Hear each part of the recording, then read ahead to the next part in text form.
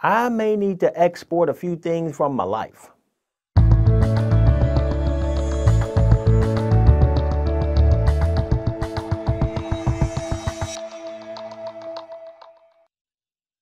Hey Pinnacle Studio peeps, how y'all doing out there? My name is Maliek and I'm back on your screen with more Pinnacle Studio love from PinnacleStudioPro.com. Today we're going to be doing a video on exporting in Pinnacle Studio 21 Ultimate. Let me know in the comment section below what presets you use and what file formats you like to export to. Let's jump into the software and make it happen. Here we are in Pinnacle Studio 21 Ultimate. Before we get started, I want to remind you to subscribe to Pinnacle Studio Pro to see great tips and tricks just like this every Saturday. Now, I just made an export tutorial about 3 months ago, but this is my workflow tutorial. So I'm going to break down my workflow and the options that I choose, but I'm also going to give you a quick little bonus. I'm going to tell you about each of the file formats and what they should be used for. All right. I'm going to stick to those things, run through this, and get you back to what you need to be doing, which is making great content. So let's make it happen, and let's get to exporting, shall we? You can see that I'm on the Export tab, and here I am under the File section. I'm going to stay under the File section for this entire video because I don't make discs, okay? You may make them, I don't. This is my workflow. I'm staying away from that stuff. All right. So the first thing that you want to do here is choose a destination to save your file. So you click on this little file destination icon here. It'll open up the File Explorer, and then you can choose your lovely location to place your video. I'm going to hit cancel on this.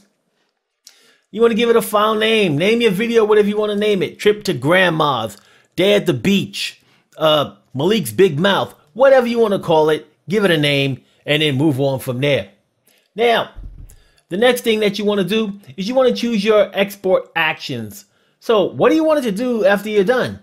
Do you want it to sound an alarm? Do you want to shut down your PC? Do you want to open up a Windows Explorer? Or do you want to add the exported file to the library in Pinnacle Studio 21?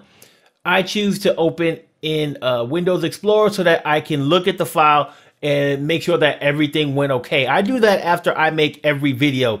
I always look at the entire video. Yes, I know you just spent hours editing, but it makes sense to do it right then and there because if there is a mistake, you can go back in and fix it. So I always open in the Windows Explorer, and that's the option that I choose. So the next option you have here is same as timeline. If you select same as timeline, then it's going to use your timeline settings to create the format, preset, and thing that you need for your video. I'm not going to select that because I'm in teach mode. I'm in full-blown teach mode, and it's time for me to talk to you about the formats. Now, there are options here, and I talk about these in the export tutorial. There's format, extension, device, and web. So web, I'm going to start off there. I don't use web either because guess what? I just don't. I just create files and then I go directly to the sites and I upload on those sites. You have device. Under here, there's 1,000,001 devices you can choose from. Maybe 1,000,002, something like that. And then after that, I have extension. So the extension is really the wrapper, and not the wrapper like Jay-Z. It's the wrapper of the file format. So what's it contained in? And so you usually have your file extension like MOV or MP4. I'm not going to go in depth into what a wrapper is. Just know that if you select one of these, guess what? The file formats that are available for that wrapper will be listed here. And since I can easily see all of the file formats and talk about them by going here, that's what I'm going to do today. So I'm going to select format, and then I'm going to talk to you a little bit about each one of these formats. So the first one is H.264. Now this is one of the most common video codecs in use today. This codec is widely supported and used by many different video formats. So H.264 is a very efficient compression and it delivers great video quality even though it is compressed. Now, if you want to create HD or higher resolution content for Blu-ray disc or online videos, and you want to have a smaller file size, this is a very reliable option for you. Now, the next option that we have on here is MPEG-4. So MPEG-4 is a versatile format that supports a wide range of codecs. So it has a small file size, and that directly translates to a lower bandwidth, and that makes it great for live streams. So it's used a lot for delivering video content over the internet, and it's a favorite choice for people who are watching things on smartphones or other portable devices. Then we got Quicktime. So Quicktime is a file format that was created by Apple. Great company. I got a lot of Apple devices, even though, you know, I love to get down on my Windows PC with Pinnacle Studio. Quicktime files use multiple codecs, right? So because of that, there are very few compatibility issues with Quicktime files. So Quicktime files are used for a lot of different things. They're used on the Apple platform. They can even be watched on a Windows PC as long as you have the right type of player or viewer. And Quicktime files are used a lot for video sharing, looking at videos on Apple devices, and also for online videos. Next, we got XAVCS. So XAVCS is a file format found on Sony cameras. One of the more popular ones that it's on is like a Sony A7S. So the file format offers low compression, and it's very similar to the quality of ProRes and DNx HD. Exporting to an XAVC file can cause a few compatibility issues. Sometimes people bring those files in and they're like, hey, my files won't play or whatever. If you want to broadcast some 4K footage on your TV or your projector and it can handle those XAVCS files, then this will be a great choice. Next, we got Transport Stream. Now, Transport Stream was originally created for broadcast TV, but it's more widely used now for camcorders, DSLRs, and mirrorless cameras. So whenever you record footage on a lot of those different cameras, they create MTS files. Like Canon is well known for having those types of extensions on their video files. So these are commonly used in the creation of Blu-ray discs.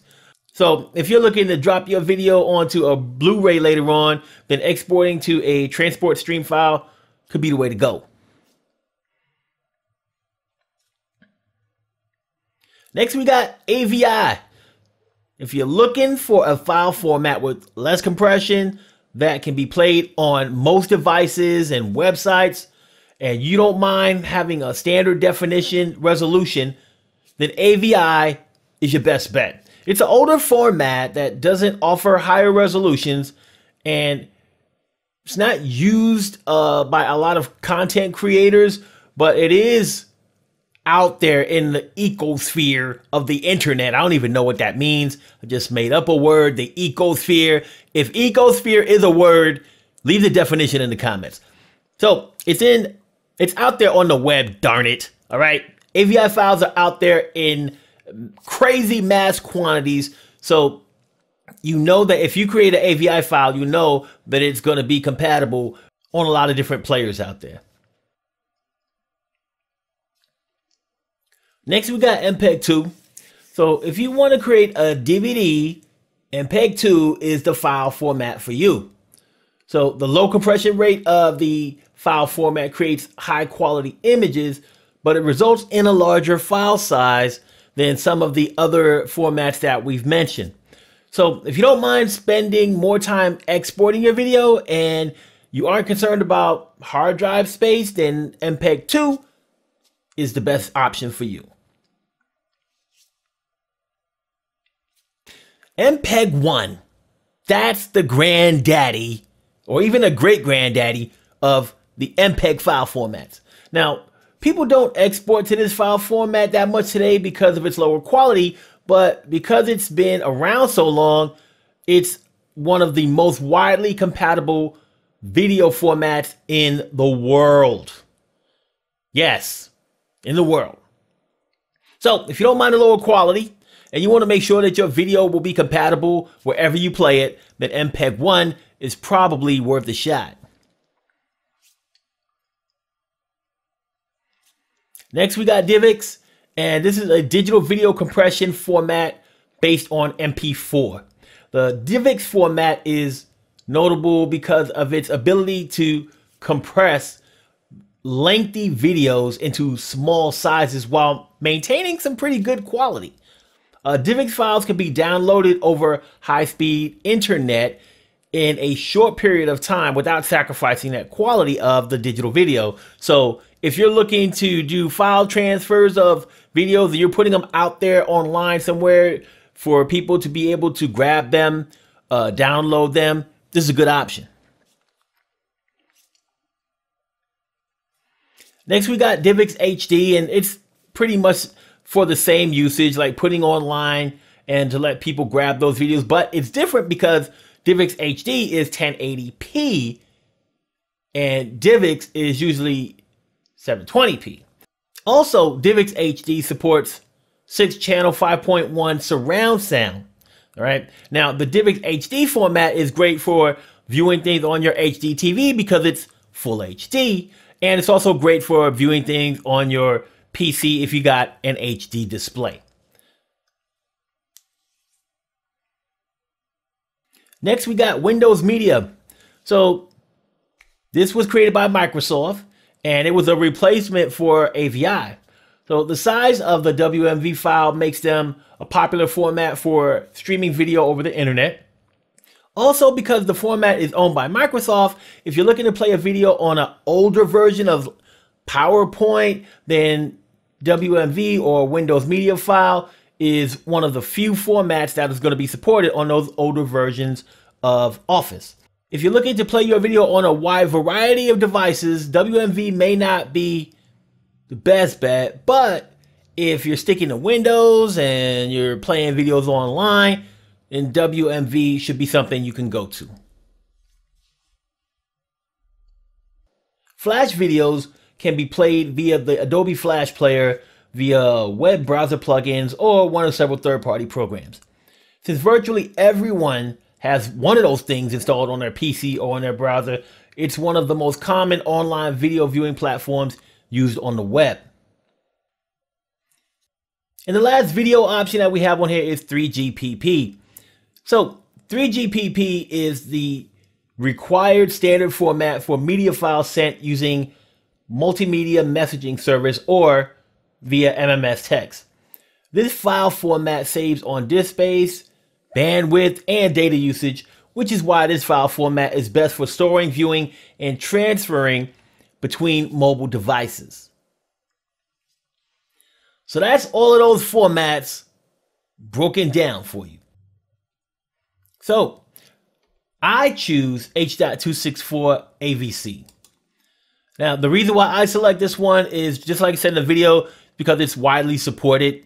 Compression is very good and the quality is high. Now, that is my preference, and I put these videos online on YouTube and share them on files with people. They do a great job for me in what I do. Now, you might choose a different file format based on what I discussed earlier. For the preset, I usually choose custom. And then what I do is I select my size, and the size that I use is 1920 by 1080. I use the progressive interlacing, and I select 24 frames per second. Peak bit rate, you can go ahead and change this to the bit rate that is suitable for you. You're going to get higher quality with the higher bit rate, but it's also going to make your file size larger. I just go with the 12. And then you have your audio sample rate channels, whether you're going to do mono or stereo in this case, because of the format that I selected.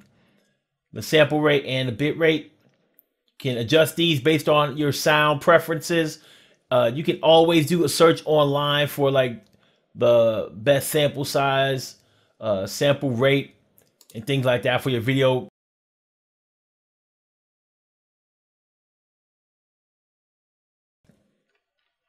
And in here under advanced, you have always re-encode entire movie. This option forces your movie to be completely re-rendered for output. And then you have pre-processing. So this is pre-processing of your render files. Helps to lower the use of your memory. And you have choices for automatic render completely before export or no pre-processing. And then when you're done, hit start export and you're good to go. I hope the explanation of those file formats helped you make a decision on how you want to export your next movie. But for me, I'm all about that H.264, baby. All right, Pinnacle Studio peeps, I want to thank you so much for watching this video all the way through to the end. It truly means the world to me. And now I want to send a shout out to one of my subscribers, Kid Perfectionist.